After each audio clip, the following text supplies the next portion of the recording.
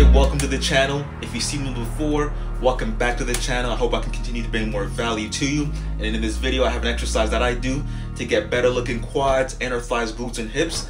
And in this video, I'm gonna show you the big piece of this exercise, as well as one little thing that I add to make things a little bit more interesting, but get a lot more gains with it. So let's get started.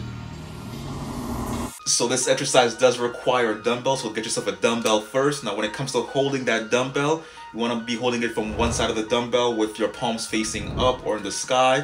And then when it comes to your forearms, you want to grab the opposite end of that dumbbell, so that way when you're doing this exercise, the weight or the dumbbell is not moving around. As far as your feet, make sure they're hip width apart and your toes pointed slightly outward. Next, you're going to be taking a big side step or side lunge.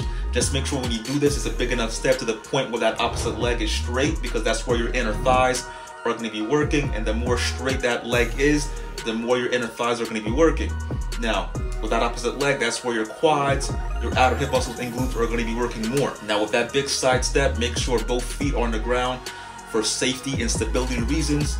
For example, with that leg that's straight, naturally, because you're going to the side, your foot is going to want to rise up.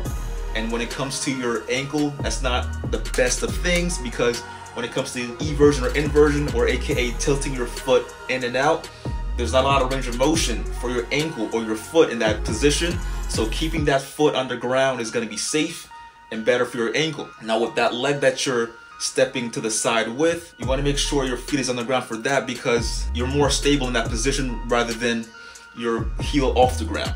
Now when you're pushing off to go back up standing, you want to make sure you're pushing off from your heel and not the ball of your foot or your toes, again just for stability and safety reasons. When it comes to your back, make sure it's all in one line, don't round your shoulders. Now in the beginning of this video, I did mention about this one thing that I added to make a lot more gains during this exercise, and that's by adding a goblet squat. Now you can do this squat with a wide stance or narrow stance after you return to your starting position. Now when you do a wide stance, that's going to be accentuating more of your hip muscles and glutes. If you do a narrow stance, that's going to be accentuating more of the quads. And that's what it comes down to in building muscle. You got to be doing the most, and doing the most is about giving your body reasons to build muscle, and that's by making things difficult and not easy. So keep that in mind.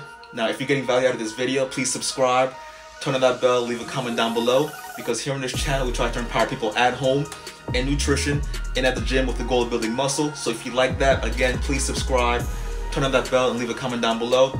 And always remember to make mirrors your canvas, weights your paintbrush, sweat your paint, and may your drawing always be beautifully unfinished.